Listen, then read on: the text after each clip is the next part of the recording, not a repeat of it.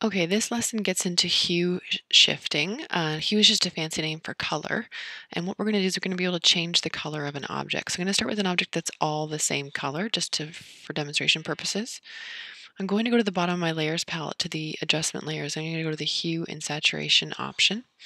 I'm going to leave this on master. And what I can do is I can just literally bring this through the color spectrum. If I'm finding it a little oversaturated, I can bring it down so it looks a little bit more realistic. You can change the lightness or the darkness, but I find that that sort of alters it a little bit too much. And I can say, okay. So there I go. I've got some nice purple oranges now, and it is an adjustment layer that I can turn on and off. So the other option for this tool is to do a selected area only. So in this image, I have a guy wearing a blue shirt. I want to change the color.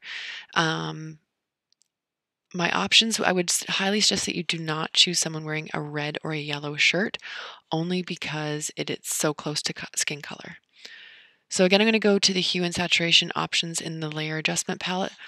But this time, instead of changing the master, I'm only going to change the blues. And if I really want to be specific, what I can do is use this eyedropper tool and select the color of blue shirt that he's wearing.